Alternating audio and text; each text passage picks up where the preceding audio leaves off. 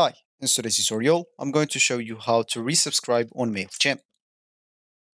So the first thing that you would like to do, of course, is just go and open whatever browser you're going to use to follow this tutorial steps with. Here in my case, I'm actually using Brave, but of course in your case, you can use any other browser could be possibly working for you. Once you open that browser, make sure to go to this URL section and simply type mailchimp.com and hit the enter button, and that should take you into this page, which is going to be your home screen or your main screen. Of course, if you have an account, you can simply go and click at login into your account, so you can actually enter your name or user's name or email, then password, then you can log in into your account. If you don't have an account, you can actually scroll down here and see all the plans that they have. They have the 3 paid plans and 1 free plan.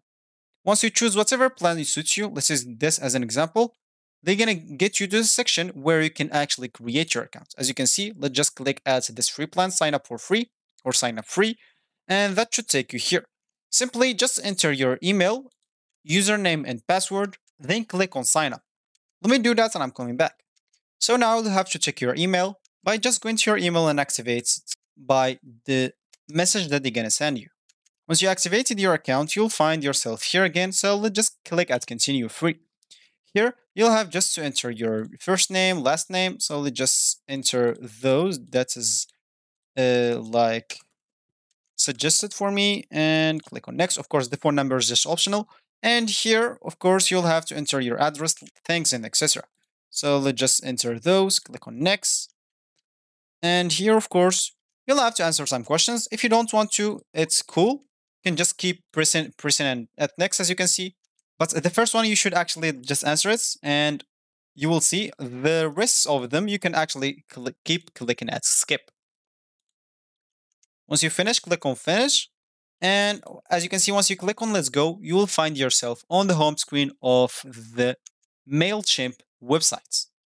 So as we said in the beginning of this tutorial, we would like to resubscribe. And if you want to do that, we can simply go to this left panel, click on audience, click on all contacts, and that should take you to the all contacts page.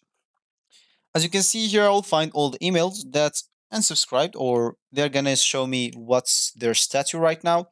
So if you want to resubscribe someone, you can simply go and select them and go to this actions and simply click on this resubscribe. You're about to resubscribe one email from the Mr. Omix list, so confirm it.